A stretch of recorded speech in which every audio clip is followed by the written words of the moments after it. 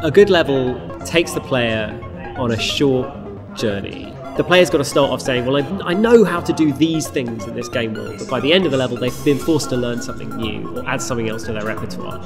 And a good level design is like a good plot in a story. It introduces all those elements one by one, and then slowly it mixes them together until you have a little explosion at the end where you need to use everything. It's about working out what the player wants to do and what will be fun for the player, and then working out a way to create that experience. You lay things out in such a way that people are guided around and see cool things and do cool things and have the kind of experience you want them to have.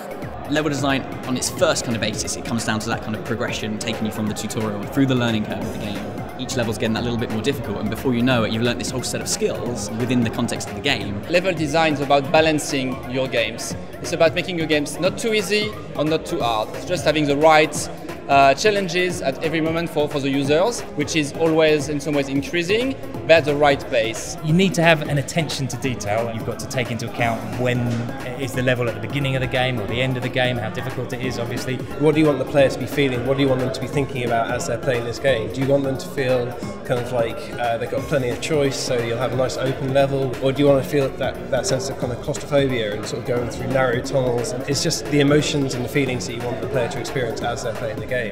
Good level design in games comes from knowing the difference between challenging and frustrating. Good level design challenges the player, bad level design frustrates the player. Make a level, get players to play the level, and then listen to the feedback as well. See what people like, what people don't like. It's a balance, so you need to be able to have your vision, but also take on board what people say about the level.